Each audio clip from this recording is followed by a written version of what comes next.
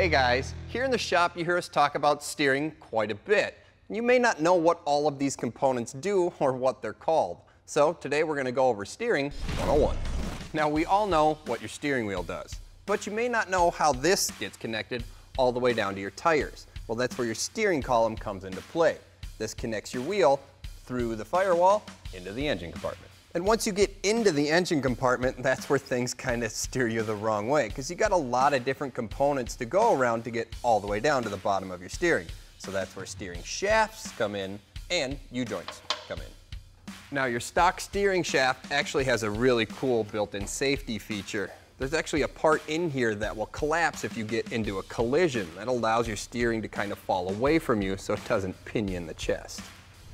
Here in the shop, when we have to design our own custom steering, there's a bunch of different aftermarket type shafts that we can use. But the one we like to use the most is called double D. Now there's two different sizes of shafts. There's your 1 inch and your 3/4 inch. Now here in the shop, we like to use the 3/4 inch shaft because it allows us to put our steering into tighter areas.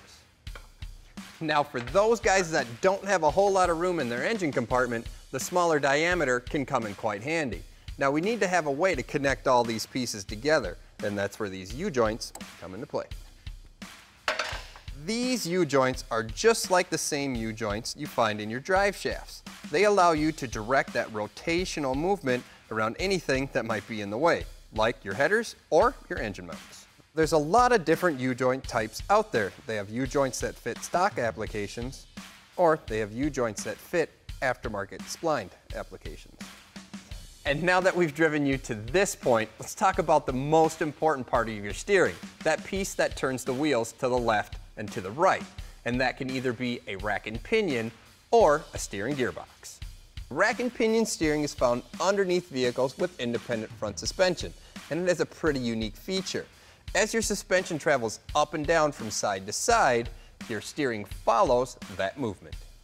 For those vehicles that have solid front axles, there's the good old-fashioned steering gearbox. All you have to do is connect some steering linkages from here down to your wheels and tires, and you're hitting the trails.